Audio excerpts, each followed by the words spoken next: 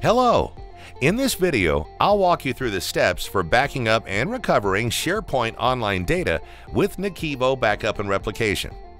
With Backup from Microsoft 365, you can now use NAKIVO Backup and Replication to back up entire SharePoint Online sites.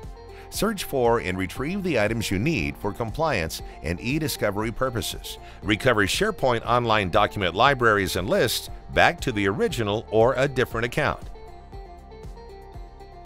To get started, you should first add your Microsoft 365 account to the inventory in NAKIVO Backup and Replication. To do this, click Settings, then Inventory, then Add New, then Microsoft 365 account. Next, provide the display name for the Microsoft 365 account. This way, you'll be able to quickly identify it when you're performing backups and recoveries in NAKIVO Backup and Replication. Then, select the services you would like to back up. In this case, it's SharePoint Online. At the bottom of the Add New Microsoft 365 account page, provide the administrator name and password for the SharePoint Online account. NAKIVO Backup and Replication also requires you to enter Azure Tenant ID, Azure Client ID, and Azure Client Secret. To obtain these credentials, navigate to the Azure portal. On the portal, you have to register a new application by clicking App Registrations. Then select New Registration and provide a name for the application. Then click Register to create a new registration. Once the application is registered, you immediately get the Azure Client ID and Tenant ID. Copy and paste those credentials to NAKIVO Backup and Replication. In addition, you need to provide API permissions to back up SharePoint Online data. Go to View API Permissions, click on Add a Permission, Microsoft Graph, Application Permissions. First, search for Group Read All and select the item. Then search for Sites Read Write All, Sites Full Control All, Sites Manage All, User Rewrite All.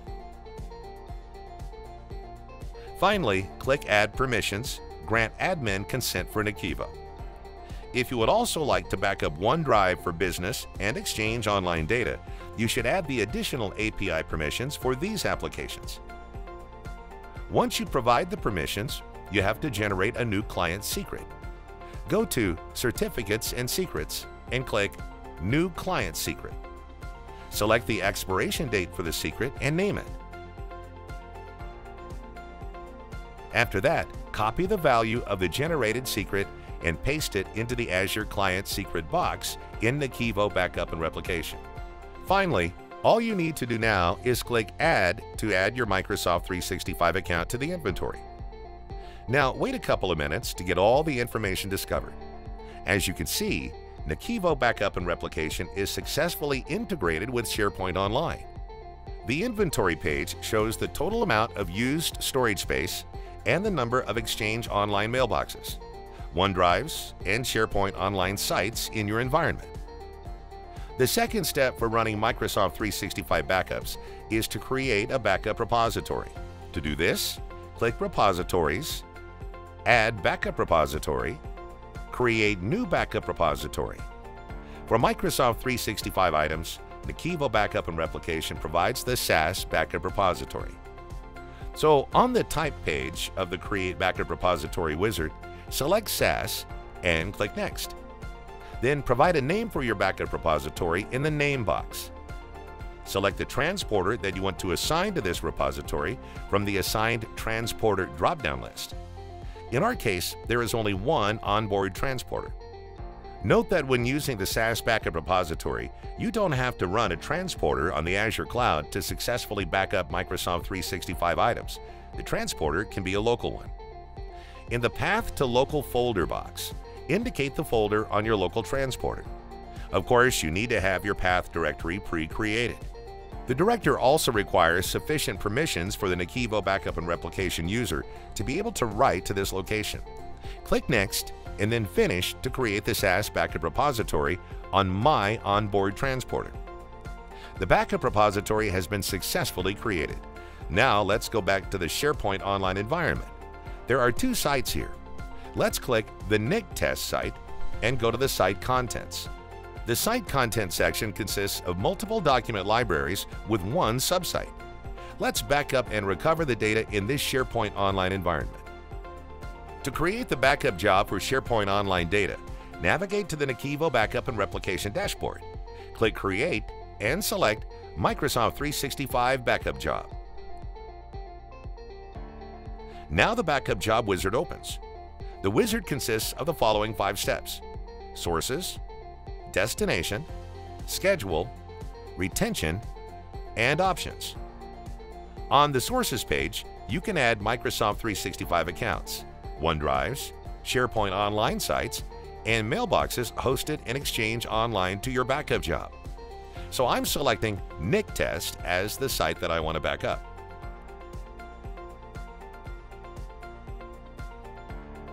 On the Destination page, specify the storage location for the backup.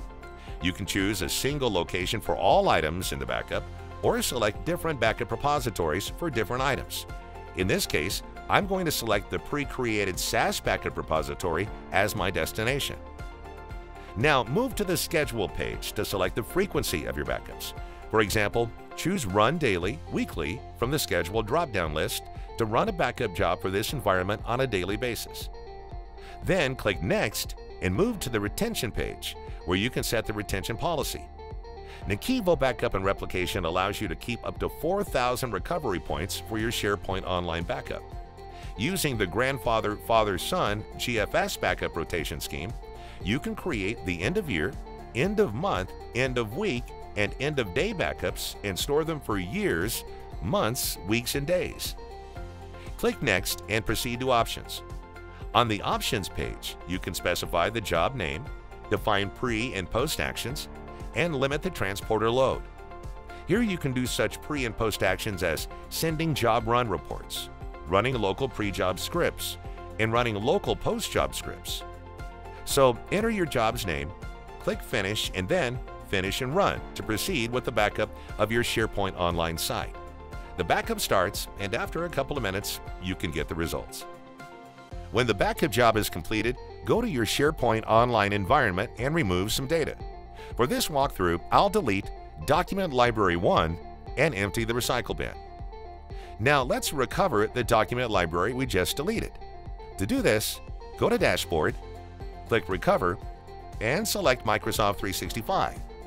There are 5 steps in the Microsoft 365 Object Recovery Wizard: Backup, Recovery, Account, Objects, Options, and Finish. The first step is to select recovery points. On the Backup page of the wizard, you can select a backed up Exchange Online mailbox, OneDrive, or SharePoint Online site using either a backup repository or Jobs and Groups view. I'm going to select the NIC Test SharePoint Online site and choose the recovery point. In my case, there is only one recovery point. The next step is selecting a recovery account.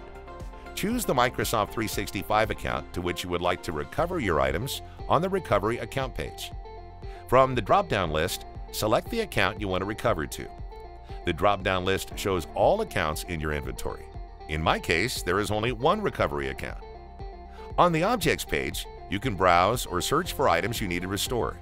Use the Navigation page to locate your items. Just select the object in the navigation pane and view its contents and subfolders in the right pane. Now you can preview all the items available for recovery. As you can see, NAKIVO Backup and Replication has successfully backed up 2 document libraries and 1 list. So let's try to recover Document Library 1. On the Options page, specify the location to which items will be restored and overwrite behavior for folders. You can recover to the original location or to a specific site. In my case, I'm going to select Recover to Original Location and rename Recovered Item if such item exists option. Next, click Recover and the job will immediately start. You can monitor its progress by navigating to the Activities tab. In less than 1 minute, the recovery process is complete. Let's check if NAKIVO Backup and Replication managed to successfully recover the document library to SharePoint Online. As you can see, Document Library 1 is now recovered, and there are documents in this library. To learn more about NAKIVO Backup and Replication, go to nakivo.com and find out how easy it is to protect all your virtual, physical, cloud, and SaaS workloads with an all-in-one solution. If you would like to try NAKIVO Backup and Replication in your own environment, download the 15-day trial with no feature or capacity limits.